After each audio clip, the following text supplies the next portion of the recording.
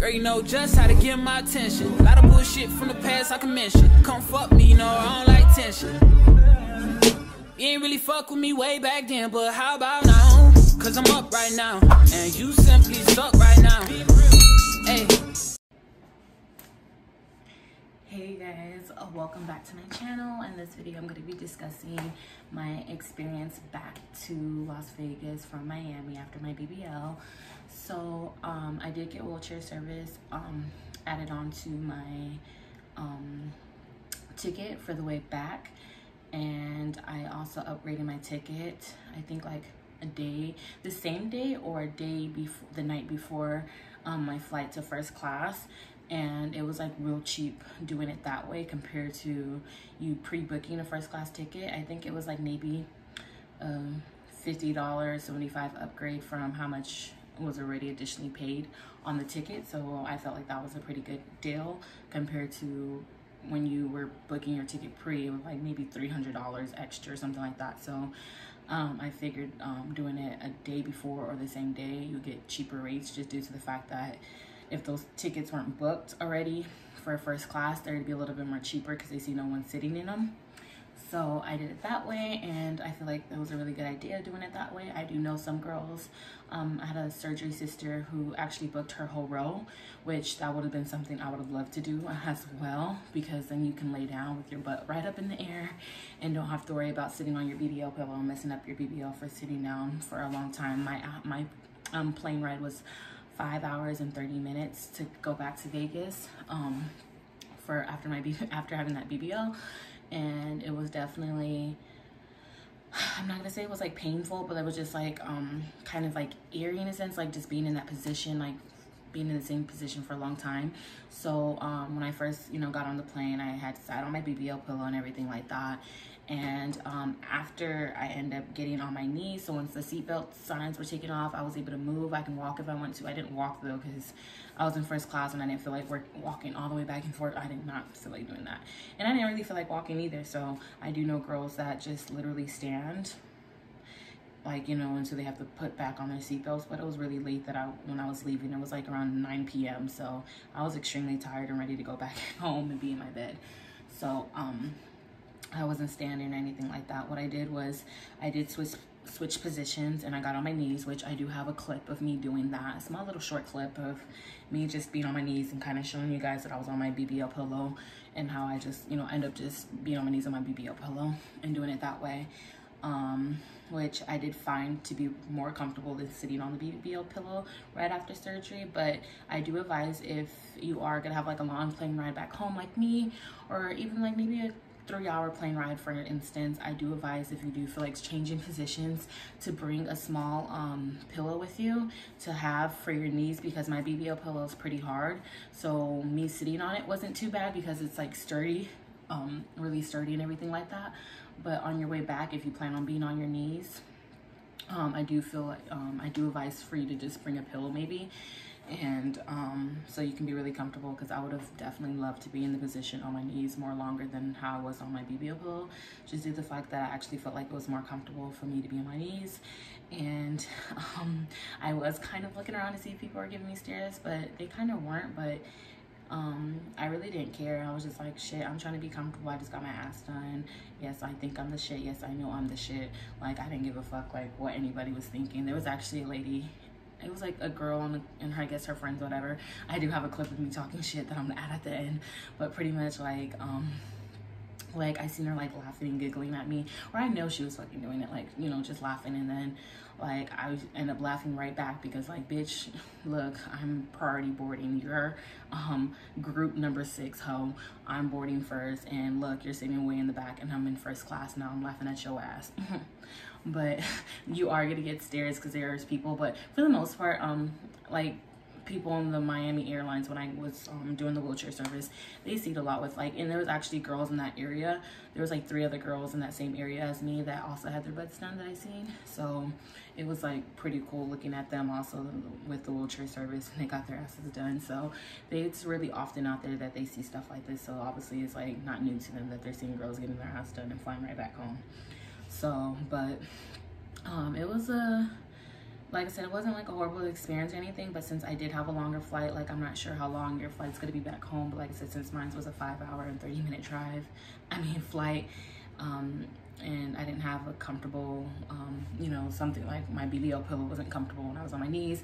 Like I said, I end up just being like, it's just really kind of uncomfy a little bit. So if you can book all three seats or whatever like that and be able to lay down, I advise, you know, maybe to do that. If you book ahead and pre-book, maybe the tickets might be cheap to book all 3 seats that way, which would be awesome or whatever. The car service that I got back home, that dropped me off at the airport, is called Miami. Okay, let me not mess up the name. I'm gonna just add their Instagram down below because I do not remember the name of the car service that I used. The nurses that I have, they do also do that, but I didn't have them on my last day, so they weren't able to obviously drop me. But if you do book with Dollcarmiami, they do pick up and drop off at airports as well with their services. Like I said, since I didn't have them booked on Sunday, I ended up having to go through another third-party company, which the company that I booked with, I feel like they were extremely amazing. I ended up having to switch the times that I booked with them last minute, and they're able to accommodate me, which was such a blessing. So I was really scared that with me, like, I think I maybe told them like a good 7 hours in advance, which to me that's kind of last minute because it's the day of, so I'm not sure what other drives or anything they have booked prior to me. So I ended up having to have them come actually 2 hours early, because after looking at my flight, like, I got the times mixed up. So I ended up having to switch out my times, and they were able to accommodate me by switching them out and getting me 2 hours before the time that I told them, which was awesome. I got to the airport 2 hours in advance, which I've had bad experience in the past by being exactly on time at the airport, and me not knowing how much traffic is going to be at the airport. I like to just always be there early because you never know what's going on.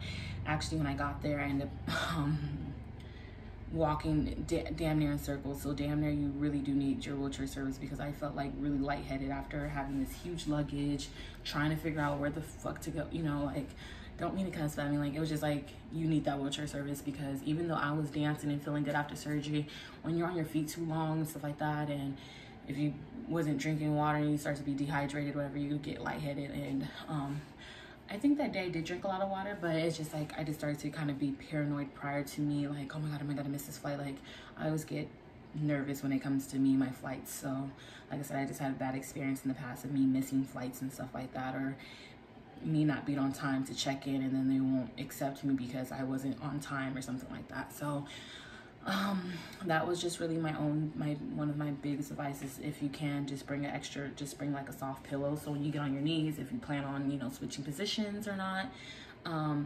definitely bring a pillow. I'll have the link to the car service I had below. And like I said, if you book with Dollcarmiami, they do pick up and drop off at the airport. But like I said, since I didn't have them booked for the day that I was leaving, I didn't, you know, book with them, and I think they already had a full schedule, because I was planning on having them drop me off, but they already had like a full schedule or something going on that day that I was leaving.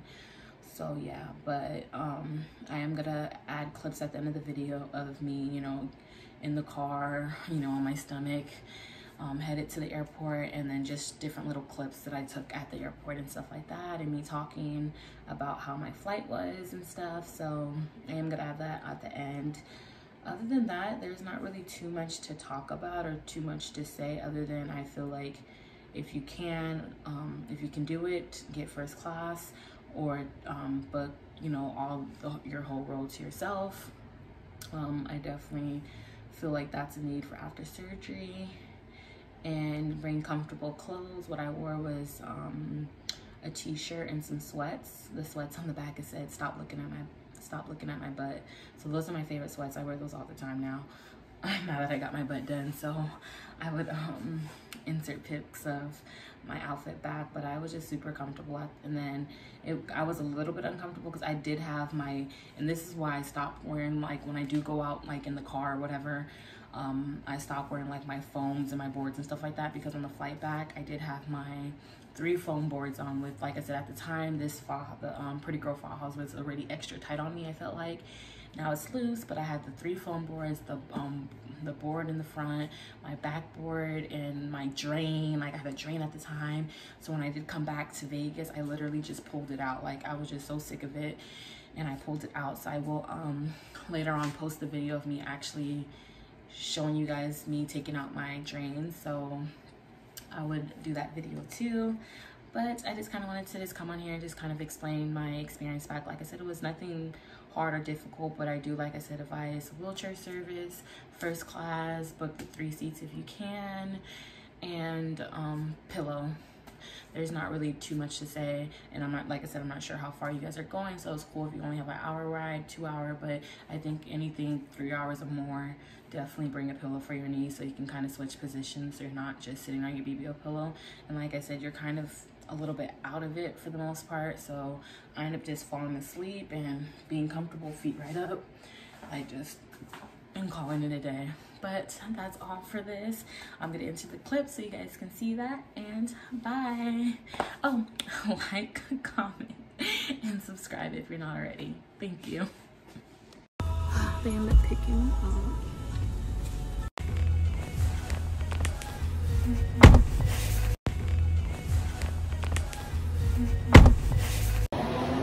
First class as a bad bitch should, and that's on period. Here at the airport, getting my wheelchair service. So y'all, they told me that wheelchair service was over here near Starbucks, and then when I went to the TSA, they're like, oh yeah, wheelchair service here. I go all the way in. I'm like, okay, where's my wheelchair? They're like, oh no, you have to go all the way over there. So now I'm back. So now I'm actually in the wheelchair service. So I'm freaking hot. I'm sweating.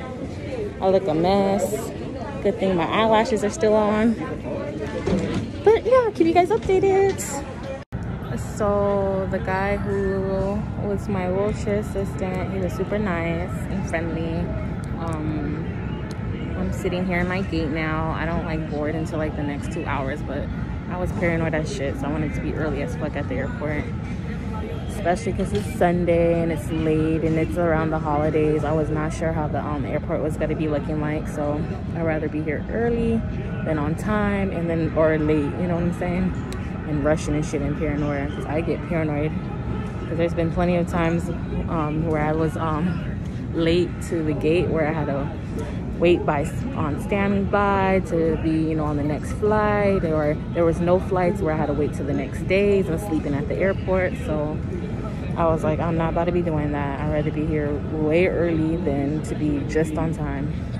The wheelchair service was definitely a big help, especially because I had a huge ass luggage. So I have first class, so I have 2 free luggages up to 70 pounds. And yeah, so I get priority boarding, priority with my luggage. So I advise you, if you can afford it, do first class, because if you brought a lot of stuff, like I said, instead of the 50 pounds that you get normally, you get the 70 pounds up for your luggage. And then you get, like I said, priority seating, priority boarding, and it's up to 2 free luggages. So if you can afford first class for after your surgery, I definitely advise you to save up for it, because I feel like it's money well spent. And yeah, so I'm here in first class. I can't even flip the camera, but that's how I'm sitting. I have the first seat.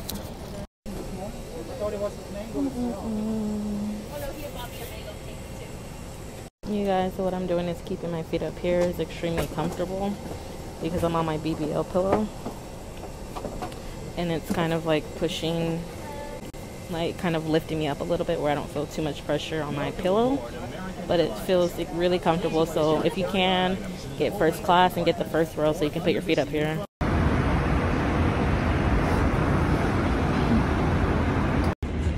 I just landed, you guys. That was a long flight, 5 hours and 32 minutes. My wheelchair service now headed to get my luggage. My mom's on her way to get me. I already told her to have the seats ready, reclined, so I can put my ass in the air. My ass hurts. The first like hour I sat on the on my knees. Well, I sat on the, my BBL pillow, and then the lights turned off so I can take off my seatbelt. Then I sat on my knees, and then I just, for the rest of the flight, I was on the BBL pillow because I felt like it was more comfortable than my knees, because my BB pillow is a little bit more hard. So for if you have like a pillow or something, I advise you to probably bring that. So if you want to be on your knees, I felt like it was a little bit more comfortable on my knees, but since I had a hard BBL pillow, I didn't really like it. See, I'll give you guys more updates later.